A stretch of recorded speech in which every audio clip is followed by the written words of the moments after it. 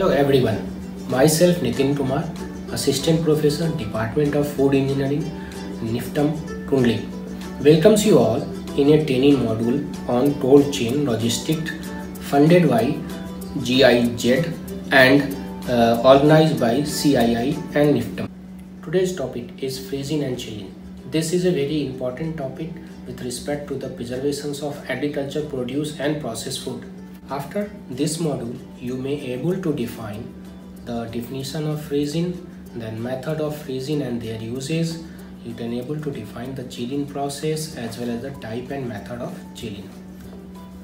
What is freezing? Freezing is a process of reducing the temperature of a food product generally to -18 degrees centigrade or below, in which water present in the food material is converted to solid form to reduce water availability for microbes growth, and this will result into the shelf life enhancement of the food product.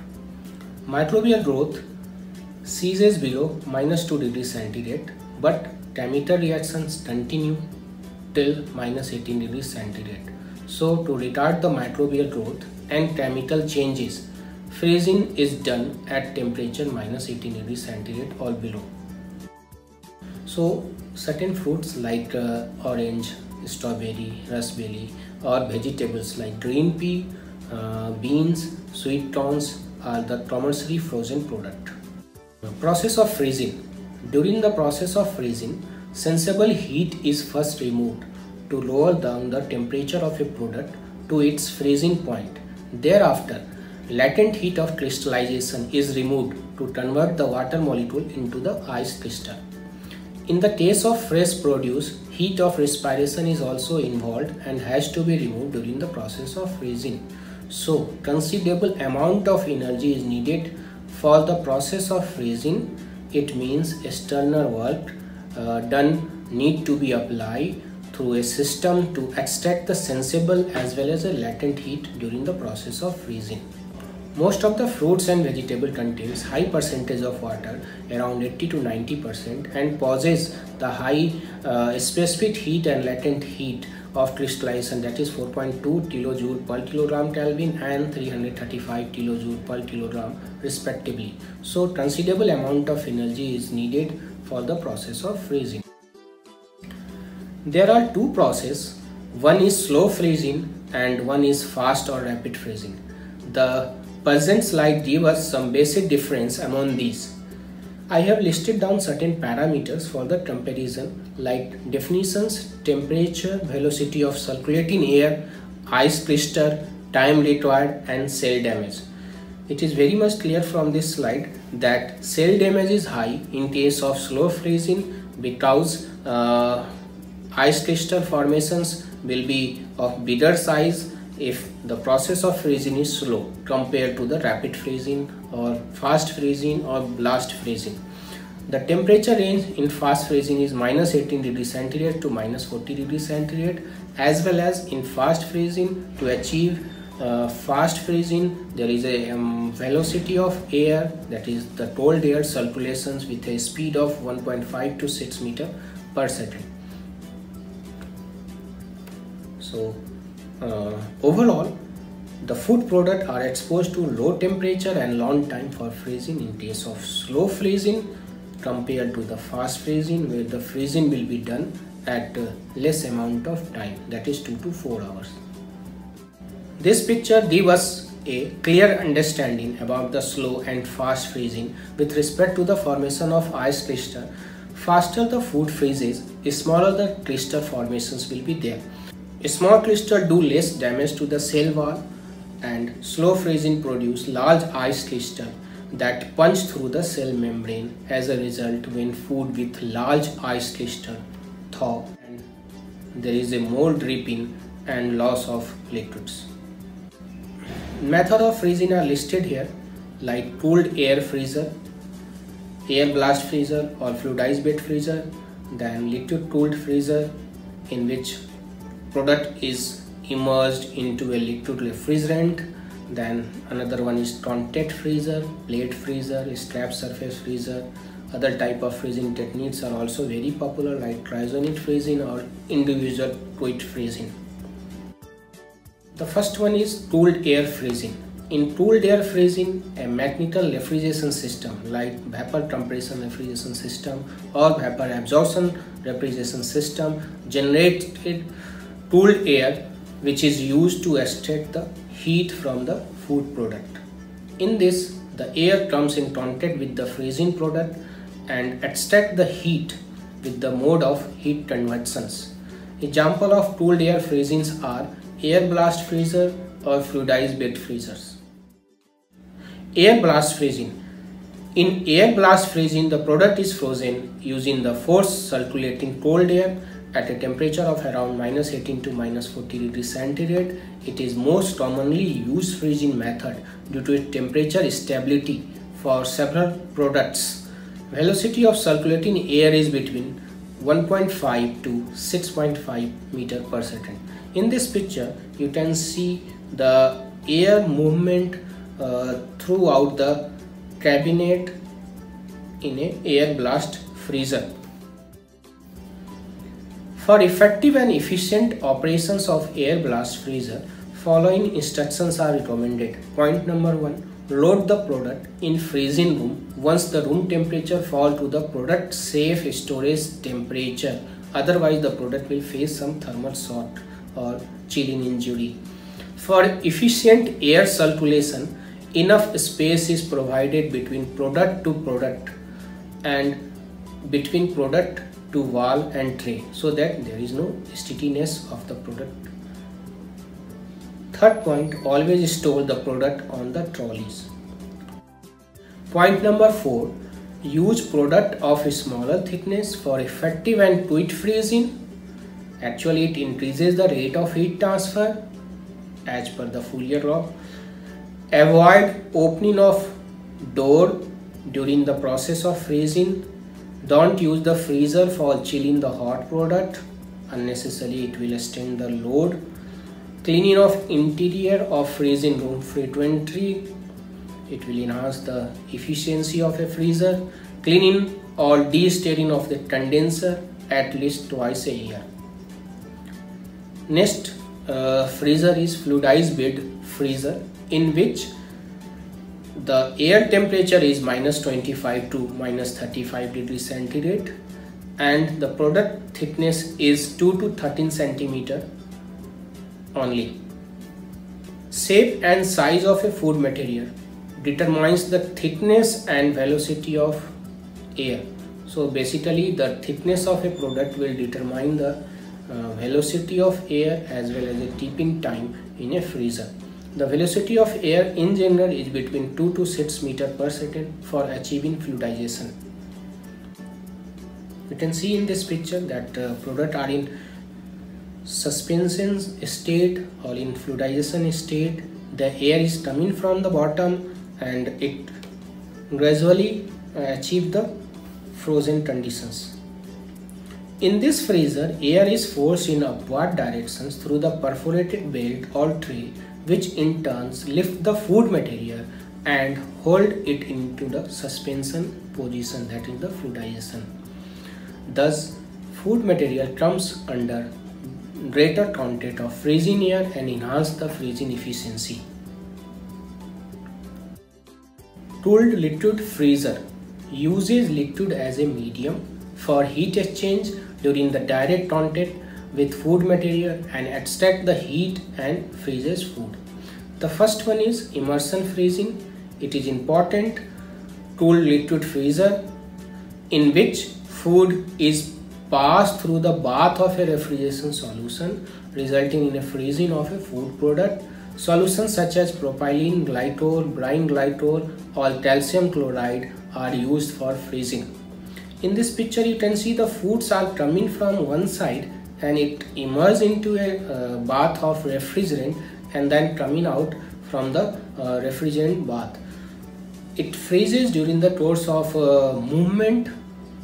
Now I will tell you what is the brine solution. Brine means we added some amount of salt like calcium salt or sodium salt in a water to depress the freezing point of water. In this type of freezer, The surface of freezer is cooled by refrigerant flowing in it. The food material is placed on a freezer surface which extracts heat from the food material through the mode of heat conduction. Plate freezer, strap surface freezer, etc. are example of a cooled surface freezer. The first one is plate freezer, which is consists of a horizontal or vertical series of hollow plates through which refrigerant flowing at about -40 degrees centigrade. The product is pressed between two plates and heat transfer from the product to the refrigerant through conduction as well as a convection by the freezer surface, and the product is held for a certain duration as a resulting of a freezing of food product. Vertical plate freezer are suitable for the viscous product like orange juice, and horizontal plate freezers are used for packaged fruit product like vegetable, fish, meat slab, sandwiches. For effective freezing, a single thin layer product are placed under the plates. This is to improve the heat transfer rate. This type of freezer is suitable for slab type of product. In this picture, you can see the configuration of plate freezer where there are different types of plates are assembled and the product are placed in between the plates, and refrigerant flows inside the plates only. Strap surface freezer. These freezers are used for liquid and semi-liquid food product like ice cream or ice flats. It consists of a freezer baler, high-speed motor fitted within the baler along with a blades. Just in the picture you can see the blades are attached with the rotors, and in a strap surface freezer, freezing is very fast. About 50% water is frozen within few seconds. Fast freezing results in the formation of very small ice crystal which gives a smooth and uniform consistency of the product. Individual quick freezing, which works on the principle of fluidized bed freezing, in which the product is suspended in an enclosure containing high velocity cooled air. Air is maintained at a temperature of -30 to -40 degrees centigrade. During the process, the product is supplied through conveyor belt in case of continuous process, and tray are used in case of batch process. As you can see in the picture number 10 where fluidization is shown here, and in case of picture number 11 individual quick freezers are depicted in which the product will goes inside the chamber with a conveyor belt and comes out as a freeze product. Once the product reaches the enclosed surface, the fluidized bed is maintained. All the surface of a product come in contact with the refrigerated air, and hence there is a greater rate of heat transfer. The whole process of freezing in individual quick freezing takes about 20 to 30 minutes only. IQF is very suitable for most of the food product which is commercially available like French fry, peas, sweet corns, strawberries, raspberries, corn, chicken, beef, etc. Freezing of fruits. Freezing of fruit is one of the important methods for preservations. Further, it retains the high quality of fruits over long-term storage. Steps involved in a fruit freezing are mentioned here as per FAO guidelines. Selections of raw material. Raw material is very important for the end product. Better the quality of raw material, better the tipping quality of the finished product, and better the freezing process. Fruit should be free from any diseases, pest or insect attacks. Further, it should be uniformly ripened. Primary processing include washing, cleaning, cutting and slicing of fruits to retard the browning of fruits. Ascorbic acid used. 3. Next step is blanching, and the objective of blanching is to inactivate the enzyme. Generally, blanching is carried out at a temperature below 100 degrees centigrade. Next is addition of sugar syrup, which is very important step prior to the freezing of fruits. Addition of sugar reduces osmotic pressure of a solution, which absorbs the water from the fruit cell. Consequently, high concentration of solute goes inside the cell and reduces the freezing point of a cell. Sugar syrup of concentration between 30 to 60% is generally used to cover the food completely. It creates barrier for oxygen transmission as well as browning. You might have been observed when you open a can of pineapple, there is some amount of sugar syrup in it or sometimes hard syrup.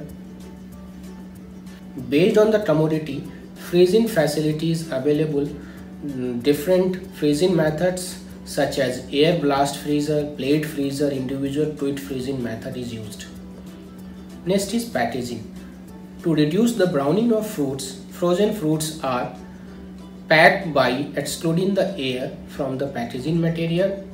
Oxygen is replaced by sugar solution or inert gases, and oxygen impermeable packaging material are generally used for packaging of frozen food. Plastic bags and cans are mostly used packaging material for frozen fruits.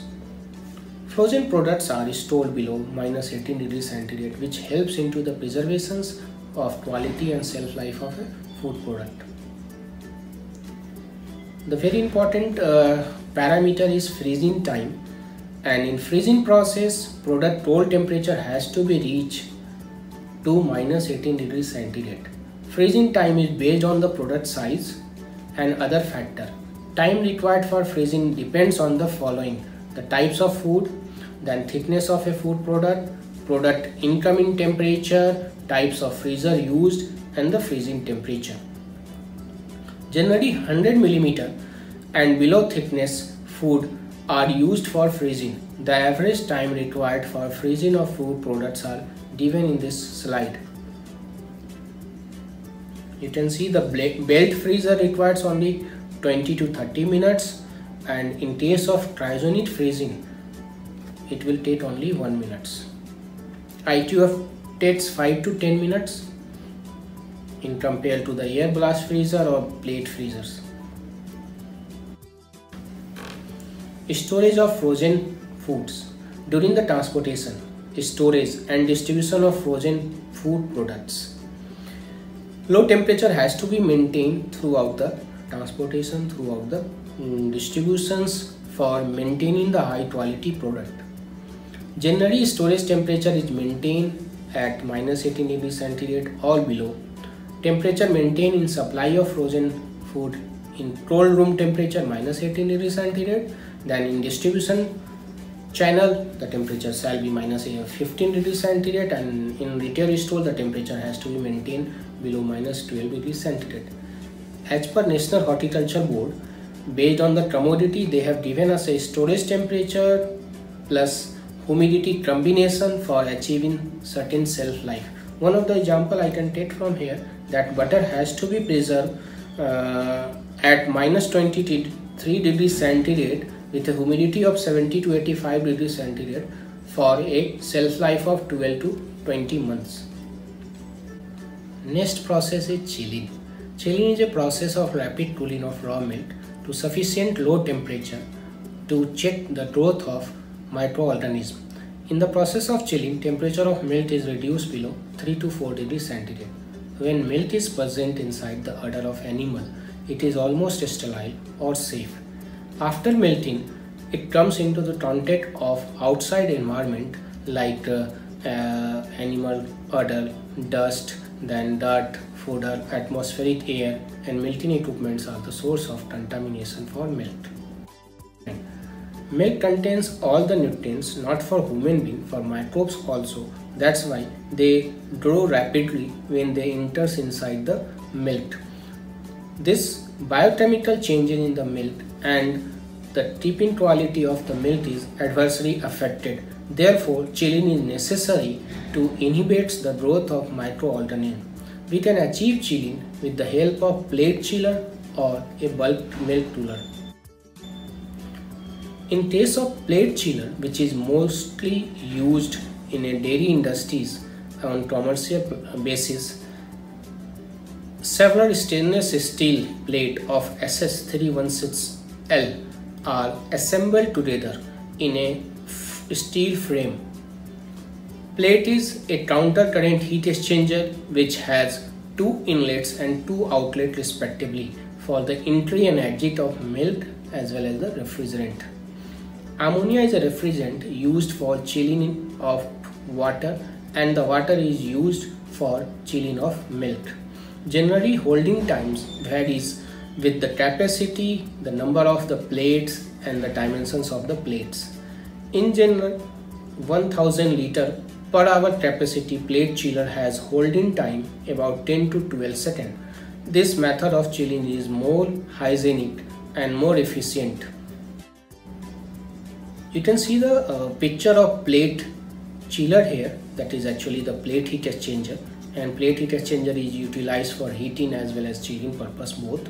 So in case of chilling, the red lines indicate for raw milk or pasteurized milk, and the blue line indicates for chilled water line. The another equipment which reduces the temperature of milk but it takes more time in compared to the PHE. This is a batch type process, and this is known as a bulk milk cooler, in which a mechanical refrigeration system is used to cool the milk. The method is suitable for handling 500 liter or 2500 liter of milk per day.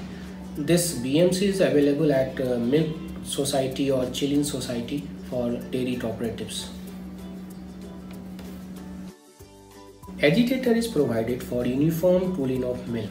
Bulk milk cooler cools the milk up to the temperature of 4 degrees centigrade, and to avoid heat dissipation, insulation is provided between inner and external wall of a bulk milk cooler.